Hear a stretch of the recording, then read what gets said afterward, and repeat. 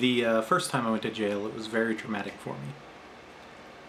I was living on the reservation. I had just started a comic book store. One of the things we would do at the comic book store was to take in used DVDs, and we'd give people like $5 for them, and we'd turn around and sell them for 10.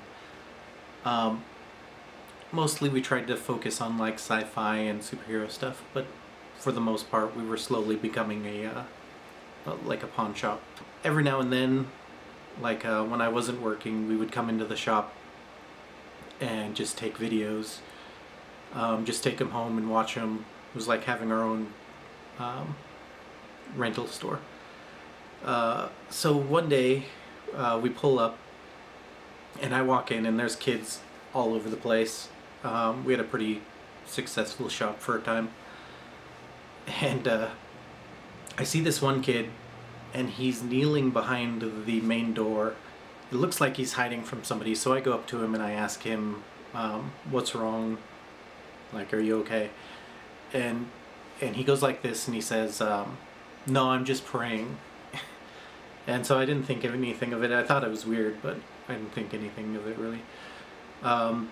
I go in, I get my movie, and make sure everything's okay in the shop, and then I leave. So the next day I show up, and we used to sell these figures, little action figures called Mage Knights, and part of the series were these giant castle pieces. And it was really hard to sell those on the reservation, even though we sold tons of those little guys. But I noticed that one of the castles was gone, and it was like the gatehouse. It was the main one. And so I was like, oh wow, somebody finally bought this. So I go in the register, and I realize that there's no money in the register. There's no additional money in the register. And I ask the guy who was working that night, and he tells me that he doesn't remember selling it. And so it's kind of obvious that the thing had been stolen. And we have no idea who took it. So later on that day, all the kids show up and they're all playing Mage Knights, because we had a big war board for them. And one of the kids has this figure, and the figure is only available in the box set, in the thing that was stolen, basically. So we question him, and he rats out his friends who gave him the piece. Apparently he had caught them stealing, and in exchange for him keeping quiet, they gave him the figure out of it. So it turns out what the kid had done is, while the cashier was distracted, he knocked the box off the counter onto the ground and then slowly walked by kicking it until he got around to the outside door. And when he got around to the outside door is when I pulled up in my car, and the only thing he could think to do was to just sit on the box. And that was the kid I saw who was praying. Apparently he was praying that I wouldn't notice that he was sitting on this toy that he stole. And I didn't, because I'm an idiot. So what we ended up doing is we ended up rounding up the 3 kids who had stolen from us, because it was a big conspiracy. And we went to each kid's house one at a time. The first time, you know, they were really apologetic, and they blamed the other kid. So we go to the other kid's parents and we let them know what's going on. The way it works on the reservation is they actually have a jail set aside for little kids. It's called White Buffalo Home, and it's a pretty terrible place, and we wouldn't want to send any kids there, you know. It's kind of like juvie hall. So what we end up doing is we go to the first parent's house, then we go to the second, and the second parent's like totally outraged, and she can't believe her kid would do it, and they all blame the third kid. And she actually comes with me to the third kid's parents' house. So we roll up and we go inside, and the third kid's admitting to it. He's apologizing, and he comes up with these stacks of comic books, and he says, I stole all these also. And he hands me the stack of comic books, and I'm like Jesus, how did you steal so much from us? And it was probably because we played way too many video games instead of paying attention to the store. But anyways, so as he's handing me the stack of comics and I'm lecturing him on the evils of stealing, one of his grandparents comes in, this older gentleman who's still very much in shape and much larger than me. He comes up and he's like, what's going on here? Because he hears me telling him about how wrong it is to steal. And I was like, oh, nothing, we've got it taken care of. You know, this kid stole from us and we're just making it right. And so the guy says, do you have a warrant? You can't be in here if you don't have a warrant. And I'm like, no, I'm not a cop. I'm not trying to call the cops. I'm just trying to get my property back, and then I'm gonna leave. And so the guy threatens to shoot me if I don't get off his property. He tells me I don't have any evidence and I have no right to be there. And I say, well, your grandkid just handed me all these comics and he's admitted that he stole them. And so the old guy grabs the comics and he's like shaking me, trying to get the comics out of my hand. And he like shoves me over the couch. And so I fall over the couch. And then the old lady starts screaming at me to stop, and I'm not doing anything. I'm just standing there, dumbfounded. And the old lady's yelling at me to stop, and I look at the old lady and I'm like, I'm not doing anything. And she says, you need to stop. He has a heart condition. And it was so bizarre that they were blaming me for everything that I just laughed at the ridiculousness of the situation.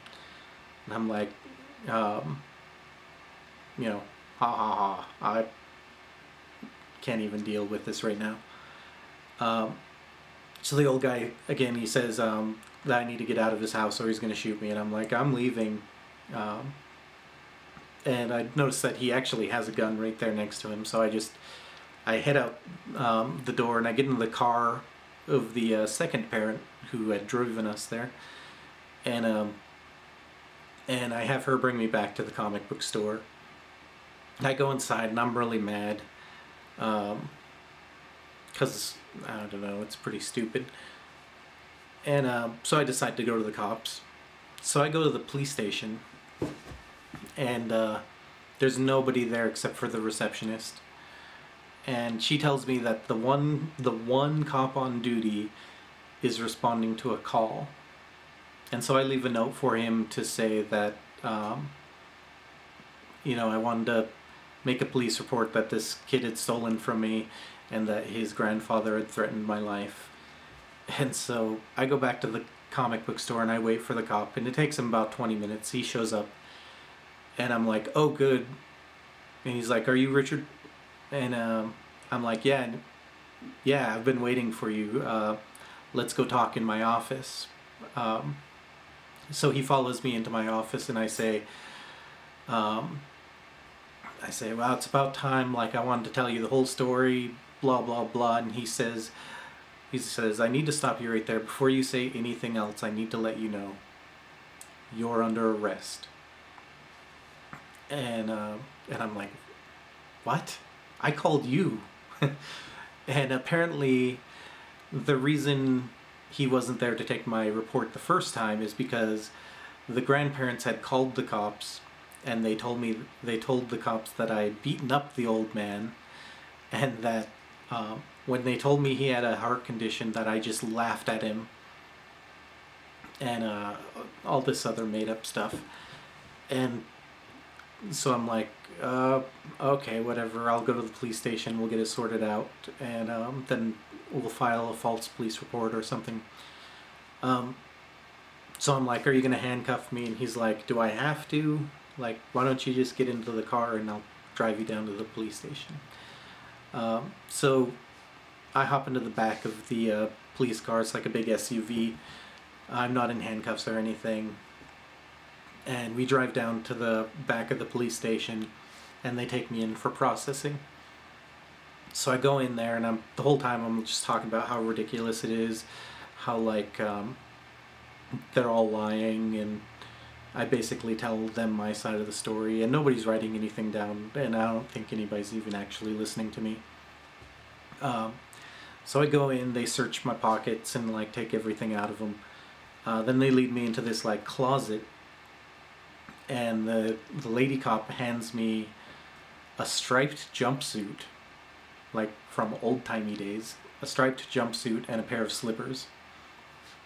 And like at that moment is when it actually struck me, like this is real. I'm being arrested, and I'm not like a criminal type. I don't do anything bad. I'm pretty boring, actually. So they hand me the striped jumpsuit, and I say, well, I still get to file my report, right? And they look at me and they say, no. No, you can't. You know, put your jumpsuit on. And like as soon as they say that, as soon as they say no, I just start bawling, because I'm like, what is happening? Like, is the world gone insane? I don't understand what's going on. So I'm bawling, and I'm putting on my striped jumpsuit and my slippers, and they take all my clothes from me. And then they lead me into general population, which is like 2 rooms and a shower, and like 30 homeless people. And like the second I hit general population, I'm no longer crying, and I'm all like puffing up, and they're all like, what are you in for? And I'm like, I'm in for assault. Yeah, I was trying to be hard or whatever. And I call my grandma, and I'm like, Grandma, this is Richard. I'm in jail. And she goes, what? Ronnie? Because that's my brother. And I'm like, no, this is Richard. And she can't believe that it's me and that I would be in jail. So she keeps asking, like, you mean Ronnie? And I'm like, no, this is Richard. I'm in jail. I need somebody to come and get me. So I was in jail for probably like, I don't know, 20 minutes or half an hour or something like that. It went by pretty quick. And I get out, and the next, like, that was on a Friday, and if I didn't get out by 5 o'clock, I would have been stuck in there until Monday morning. So I make it out just in time. And then Monday morning I go to my hearing in front of the judge, and I'm supposed to be there at, I think, 10:30. I show up at like 9:30 just because I don't want to screw anything up. And I wait there until like 3 o'clock, until everybody's gone. And he's just basically pardoning people left and right. He's like, anybody who's in for being homeless, stand up. You're all pardoned. Just go, and I'll see you tomorrow when you get arrested again. And so he goes through everybody. And then finally he's like, if that's all the case is, court's adjourned. And I stand up and I'm like, wait, you haven't heard my case yet. And he was like, who are you? We don't have any record of you, or we don't have any record of you on our books. So he says, like, who are you? And I'm like, my name's Richard, blah, blah, blah. And he says, we don't have any record of you on your books. Are you sure you're supposed to be here? And I was like, yeah, I was in jail. Turns out the cop who arrested me didn't file any proper police paperwork.